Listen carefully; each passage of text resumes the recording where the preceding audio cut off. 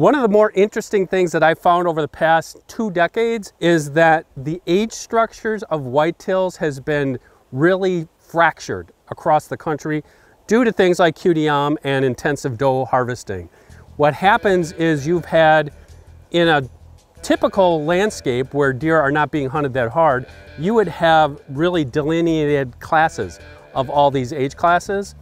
and you would have some deer in each one of them. But what we find, especially in these heavily hunted states that we talk about all the time, those age structures have been fractured such that hunters have been killing off all those older age class does, to where now you might have younger deer, say 2.5 and 3.5 and 4.5-year-old does, occupying matriarchal status when they really shouldn't be. This really can wreak havoc on deer management because it wreaks havoc on how deer are living there.